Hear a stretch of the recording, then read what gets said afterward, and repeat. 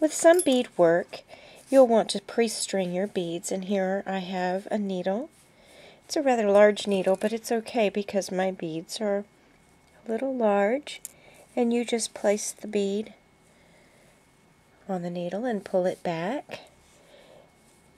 Because the beads will be traveling and sliding up and down on this yarn, you're going to want to make sure that you're not fraying the yarn, so check your yarn every once in a while.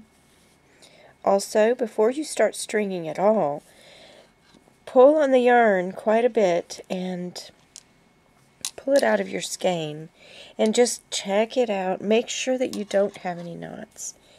If you do have a knot and you've already pre-strung 200 beads and you find a knot, you will have to cut it and restring your beads.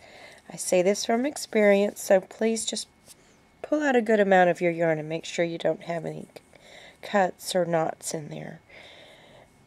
So we're going to just string the beads, and you can do this one at a time if you only have a few. If you've got a lot, feel free to take your bowl and just put that needle right in there, and you can get 4 or 5 of them up at the same time, and then just push them back and continue on pulling up those beads.